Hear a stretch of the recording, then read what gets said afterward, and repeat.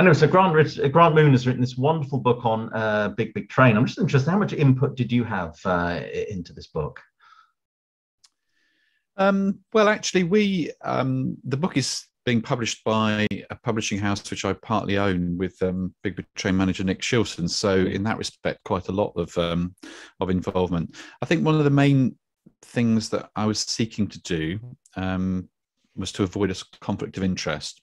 In other words, I didn't want editorial control or anything of that nature. So it was very much up to Grant to deliver the text, and with us having no editorial control at all, really. But of course, it involved, I don't know how many interviews I did for it. I mean, I'm the kind of the only band member that's been there right from the start. So probably, I guess, something like 40, 50 hours of interviews. But firstly with Nick Shilton, who started writing the book, and then with Grant, who it was handed on to sort of fairly early on in the process. So quite a big involvement, but hopefully, or definitely not in an editorial sense. It's as unvarnished as it can be in terms of the story of the band. Well, was it strange sort of delving back, into all the nooks and crannies of this band's past? Yeah, it was, and it's been a long old road, and it's been mainly bumps rather than road, really. It became almost. So the way it would work was initially when I was meeting with Nick Shilton, who lived close enough to make things happen, we would meet in a coffee bar in Winchester. Then when it was handed on to Grant, partly because it was through the COVID era, and partly because of geographical distance, it was done via Zoom or FaceTime. But I found it became almost like a sort of cathartic. Yeah, it was cathartic, and it was almost like I mean, what I was trying not to. For a while, it started to feel like I was talking to a counsellor almost, that you were sort of working through some of the issues in your mind that maybe plagued you for all your life. I mean, it has been a kind of a life's work for me, this band, crazily. And so there was an element of the psychologist's couch. There was an element of counselling. It was cathartic, and it was fun, actually. It was quite fun to look back and realise quite what a twisty tale it's been. Yeah, I mean, it's a wonderful book, though. I mean, I take it you've seen the finished product. I mean, you must be very pleased with it. So I've seen a screen print of the finished product. It's being printed up at the moment. So yes. Of course, me being a very sort of bookish type of fellow, I'm waiting to feel the final.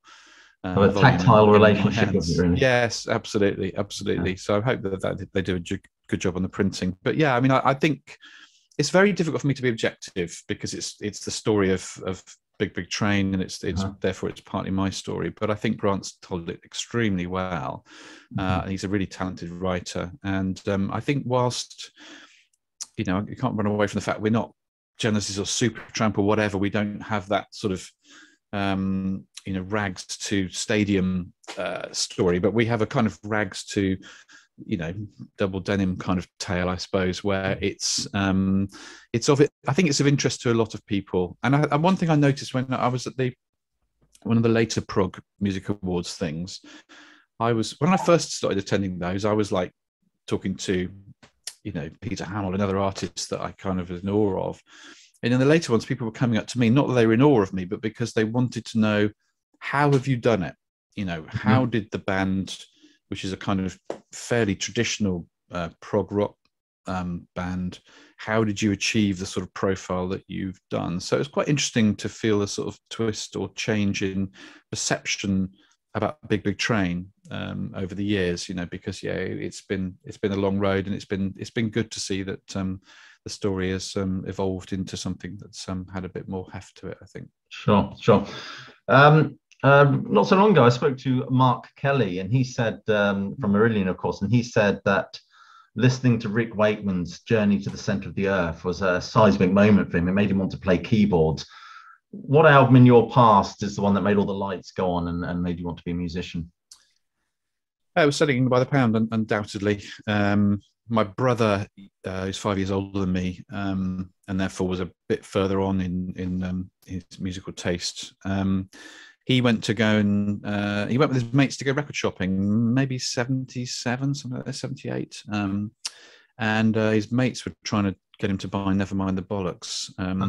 But instead he came back with Selling England by the Pound. Bless him. Nigel, my brother, then went on to become a sort of new wave punk fan. But this album he brought home, he would be a little house, but he would lie in the bath, all the doors open, and put his record player up to kind of 11. And I was walking up the stairs one day and with Nigel in the bath, and I heard this little guitar figure from Dancing with the Moon at Night, da, da, da, da, da, da, da, and it was just, it was that little phrase. It was that one, it literally stopped me in its tracks. And I've been brought up with church music and singing in a choir, and also my parents liked, my dad liked Holst, so we had the Planets, and so I had a kind of a backdrop of sort of instrumental music with great tunes, but also some good pop music as well. And then this seemed to almost bring the two things together. You know, it was almost, it combined two worlds for me. And so that was the moment. And Nigel, I was talking to him about it, and he's saying that there were songs that were 10 minutes long. It was intriguing, utterly intriguing for a 12-year-old kid. And yeah, that was definitely the moment the sort of light went on for me. Well, absolutely. I mean, you've more or less answered another question I had lined up for you, and that was, I've always rightly or wrongly drawn parallels to that English pastoral prog of Genesis and Big Big Tain. I was going to say, how big an influence were those albums overall as a development on your sound? The Steve Hackett's playing, and we're talking, primarily the Gabriel era Genesis here. No, actually, no. I think my love for Genesis kind of probably came crashing to an end Invisible Touch era. Before then, it was the pastoral 12-string sound that Anthony Phillips and Mike Rutherford developed. I think that was the main thing for me, that the kind of magic that the two of them weaved with those 12 strings. And then you had the mellotron on top of that, and then the sudden build into the sort of big songs that they were able to deliver. So they've been, I think, the touchstone for me as a prog rock outfit, and primarily because they're just great songwriters. You know, that's the crucial thing. You know, brilliant songwriters, and amongst all the instrumentation and cleverness and beauty is the songwriting that is most important to me. From there, I went on to Van der Graaf, the sort of dark side of prog, I suppose. They love them, PFM, etc. But I can't get away from the fact that Genesis were the most influential on my writing. And certainly when my writing began to find its own sort of voice, I suppose, I think that was probably the biggest influence that I drew from. And then, like all musicians, it becomes a melting pot. You know, you grab a bit of Genesis here, and you grab a bit of more contemporary sounds over there, Mew or whatever. And then it becomes something different. And that's no different from, you know, maybe Yes, or you talked about interviewing Steve Howe. You know, they were pulling together, you know, sort of almost film music scores into their songs and creating this new combination of sounds. So all bands go through that process, and certainly Genesis is probably the biggest influence on us. Well, Steve Howe says that Chet Atkins still kind of hovers over him and informs his playing in a way. Would you say you've kind of moved away from that Genesis influence, or is it still very much apparent in the way you compose or the way you think when you write? I think what happens is you find your own voice, and it took me a long time to do that. I was a very late starter with songwriting, and I was really terrible at it in the early days. And then I think probably from Gathering Speed, I really went down the whole 12-string and Genesis-y thing. And then after that, I began to find a way of combining chords and influences, which I think was, you can hear the influences in there, but I think it's unique. And again, the brass band bringing in different sounds and elements has helped to give us a sort of unique sound in the contemporary music world. So it's not, you know, I don't sit down and think, oh, I want to write a song that sounds a bit like, so and so. It's just, it comes from here, or it comes from the fingertips, and it ends up sounding like it does. I think with David, ironically, David's voice kind of sat somewhere between Peter Gabriel and Phil Collins. So, of course, with my chord sequences and melodies and David's voice, it certainly drew in the sort of Genesis crowd. But I'd like to think that we've kind of, that's part of our story, and we've sort of moved into our own musical world now, which is hopefully unique. Okay. Well, you played your first gig, 3rd of December 1991 at River Park Pub. What memories do you have of that night? They all get conflated together. I can't remember. In fact, it was Andy that reminded me or tracked down that first gig, because I was at a loss to it. I just remember a load of local pubs here. I'm not a local born Mothian. I'm from the Midlands, so therefore my geography of the area at the time, I was fairly newly moved down, wasn't great, and so therefore I was just sort of rocking up to these pubs and playing gigs. I remember. I mean, it was very rough. I remember playing. I think it was the first gig. There were a bunch of girls in the audience, and they were very drunk. And I remember them coming up to us afterwards and saying, "Oh, you're as good as some of those London bands, and we really like you." I mean, they'd really had too much to drink.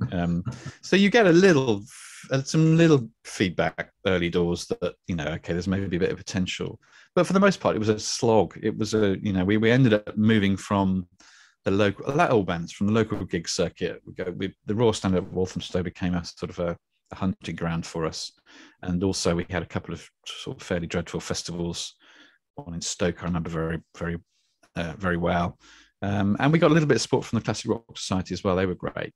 So it was like all bands. It was driving around. We didn't do many gigs in those days, but it was driving around in, crunched up with your amps around your ears, getting home at 4 o'clock in the morning, and then having to get up for work at 7:30. So it wasn't, I don't look back that fondly on it, if I'm honest. But it was just part of the learning process, I suppose. Yeah, part of the journey.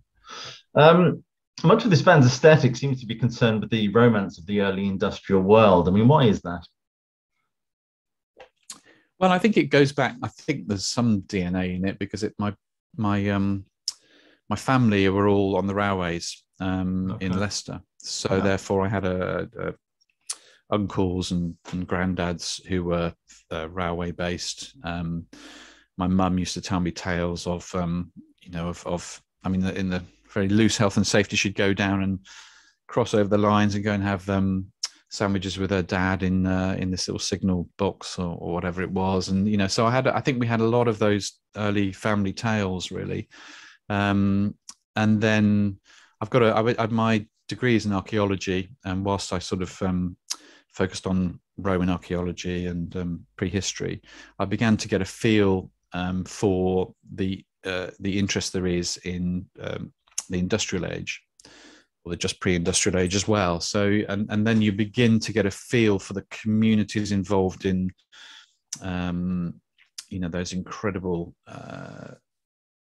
incredible businesses and industries, the making of the railways, the coal, and the shipbuilding, all of those things. And they're part of the nation's backstory, really. And the interesting thing for me, I found over the years, that as we started to write more and more about those things, the contacts we'd get from abroad, where most industrial societies have been through that similar stage or phase where communities became focused on particular things like shipbuilding or whatever, and so of course those stories are through the families, and they do resonate with people, and that's what we were finding, that we were telling these tales of the industrial age, and people were actually beginning to find them, their own part of their own story in there, I suppose. So yeah, it became a big part of our kind of developing sound or identity, I think. Interesting though, your subject matter as a band, do you not think that makes you very bit like the Kinks, really, a very intrinsically English band, not so much of a transatlantic sound? Yeah, I think it does. I think it's interesting talking to Nick individually about this, because him being brought up in the sort of world of Genesis as well, and in those English Beatles, Kinks sort of bands, Yeah. you know, that you do very much get that there is a love for songs about those subjects, and so yeah, we did end up being seen, you know, I hate the phrase, but sort of quintessentially kind of English, I suppose, despite the fact that we've got a multi and have had for a long time a multinational lineup, you know. Sure, but I think, as I say, I think it's because every country has their own backstory, which is of not too dissimilar, and I think they sort of relate back to, you know, the story of Britain, the story of England, as being one that's fairly well known across the world. So yeah, I'm pleased that we've got that. The brass band, of course, being another massive element of that, because when you combine the stories and then you import the sound from those communities, and that very much is the sound from those communities, then I think you create something that is inevitably going to be very much, you know, people will be sort of dialed into that sort of mindset and those worlds. Yeah. Interesting reading the back to the book. It says in the book, I don't know whether you said it or someone else, but the bard was described as wallpaper music. Did the band at that point sail perilously close to breaking up? And what do you think went wrong with that album? Yeah, I mean, I would agree. It's another review said it was Sunday morning music, whatever that means. So I think it was just basically not very rocky and not very interesting, I think. No. I don't know. I mean, I'd recently got divorced. It was just back to me and Andy, really. We had a little dining room in this house here that we converted into a home studio. That was when we bought, because up to then we've been working out of 24 Track Studios with Rob Aubrey, and he suggested, look, if you're going to make one more album, then it's actually going to be probably better for you if you buy the studio kit, and then you can sell it afterwards, you know, because it will still retain a high value. So that's what we did, really. And my kids then were sort of 3 or 4 years old, and they thought Andy lived here. They just said it's Andy's room, because he just was in and out at all hours of the day and night, learning how to record, you know, how to become an engineer, really. So we sort of battled our way through Bard and sold 300 copies, and for some bizarre reason decided to carry on. I don't know why. I just think because neither of us had anything else that, you know, outside of family and lovers, you know, we had nothing else that made us tick, I suppose. So we just thought, all right, there's enough of an audience to carry on, and so we did. But it was definitely in every respect, it was a low point album, sales wise, emotionally wise, everything. You know, it was so that's probably why I couldn't even contemplate listening to it, if you see what I mean. But we'll try to get it makes it into the set list these days then. Well, actually, I'd like to play The Last English King. I've always liked that song. So I think that it may be going forward that we will bring 1 or 2 songs back in. And we are going to do a limited edition reissue of it, just so it's out there, because I know it's getting, you know, people are spending £100 or something on the few thousand copies that were made, and that's silly. We could get it remixed and out to people. But it won't be our latest release on Spotify, if you see what I mean. It's always going to be part of the backstory and nothing else, I think. Right. Interesting, the Difference Machine. You know, it's a pretty cosmic album. I just wonder, were you listening to a lot of Van der Graaf Generator when you were writing that? Yeah, the Saxophonist we brought in, that was his, you know, or the request that we made to him. Go and listen to David Jackson. I didn't want Baker Street. You know, I wanted some dirty, kind of slightly atonal sounds from the sax. He was great. He went away and listened to those things and delivered, really. We were also listening to the Mars Volta at the time. We went to see the Mars Volta, and we were really blown away by them. They're just very sort of fluid and interesting take on prog, I think. So that album went a certain direction. I don't know why it did. It became quite spacey, and we bought when we went to see the Mars Volta, they had this thing called the Chaos Pad, which is a Korg bit of equipment, and it enabled you to kind of play with sound a little bit, and do some interesting things. And so we got quite experimental for a little while. And that was a fun album to make. I really enjoyed it. I think it's a really strong album as well. I think some good songs on there, and sort of transitional for us because Nick was beginning to come on board at that stage. But I like the different stream. It's good stuff. It's interesting. You mentioned Spotify just a little bit earlier. I mean, Roger Daltrey has described Spotify as just sanctioned theft. Basically, I just wonder how you feel. Although I imagine the Who do rather better out of Spotify than a lot of bands. I wonder how do you feel about the way artists are paid? I think it's the. I think there's this. The problem is for some artists that I discuss things with is that they've got this impression that that there was this kind of period of time that was great for bands of a certain level, and there has never been a period of time when bands of the middling to lower order are doing well, are well paid. It just doesn't. It's never been like that. So you in the 70s, bands were the record companies were obviously the selection device as to what bands did or didn't do well. But so many bands were ripped off back then. Yeah. And you always had a stage where you had a few elite artists, Pink Floyd, Led Zeppelin, Genesis, artists with really powerful managers who were able to kind of make the music industry work for them rather than the other way around. Yeah. So I'm not nostalgic about this. I don't, I think if Big Big Train was around in the mid-70s, one bit of me says, oh, we could have been really successful. The other bit of me realizes that, we'd still have got through a gatekeeper, the record company. We wouldn't have been able to afford to make albums and release them ourselves. That was way out of the reach of bands of our level back then. And we wouldn't be able to, we wouldn't have a distribution network through Spotify streaming where people can listen to us across the world, So I prefer to deal with the world as it is, not as I'd like it to be, and whilst I would wish that Spotify and other streaming services paid artists more, and they should do, it kind of is what it is. And I think we should make noise about it. But we're not a band that's going to move away from streaming services, because the reality is that's where it is. To do anything else is just becoming kink-and-you. You're not going to turn back the tide of that. Well, Gene Simmons attributes file sharing and things like that as the nail in the coffin for rock music. Do you think? Yeah, I think I'm more angry about file sharing, much more angry about that period. When the internet, it really was the Wild West, and when the internet, when people first started really adopting file sharing, that was when things were really unfair, because then you didn't have a choice in it. It was theft, and it was totally soul destroying. And one of the things that really has pissed me off is when we had an argument with somebody, I just think a year or two ago, actually, whereby promo CDs go out.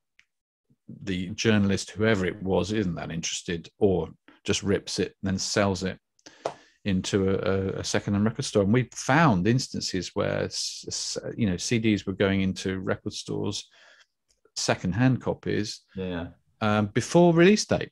And of course, that's a disaster for us, because that could get spread around by YouTube or whatever.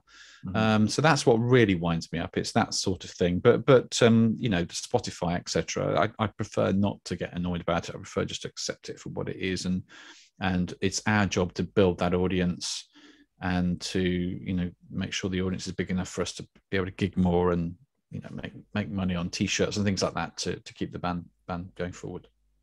Okay, well, interestingly, Jeff Barton, I think of classic rock, called the Underfall Yard, an Anglo-prog masterclass packed full of tall tales and deep laments. When you were making this album, did you feel that, wow, we're doing something really special here? Or was it just the kind of next album? I think we knew it was we knew it was a strong set of songs. Yeah. There were songs like Winchester Diver, which I was extremely proud of and still am to this day. And of course, we had the long piece of music, the title track, as a kind of big statement piece. But it was funny if it's Victorian brickwork, which I thought it was a strange piece to write. But then when we started to get the brass down in it, we started to think, actually, this could be quite special. It was very much, even listening back ourselves, it was kind of like, oh, there's moments here that are giving us a sort of tingle factor. And that's always the thing. If you can find the tingle factor in a song, then you're getting somewhere. So we were quite excited about it. We were excited that we had a new voice to the band. We had the brass band coming on board, so it was very much a new start. Of course, we had Dave Gregory on board as well. So things felt very exciting, but we had no comprehension whatsoever how that album would take off. We went from selling, a few thousand to 20,000 plus quite quickly, and it was a crazy time, because we were shipping them all from our homes, mm-hmm. And so it was a lot of work as well. But suddenly we just began to feel a chink of light for probably the first time, really, that maybe there's something in this. I mean, I was working in a homelessness manager's job in local government at the time, and so after 20 years of doing music, suddenly I began to think, maybe this could become, actually my career, my job. It took a few more years for that to happen, but nevertheless, you just began to sense something changed.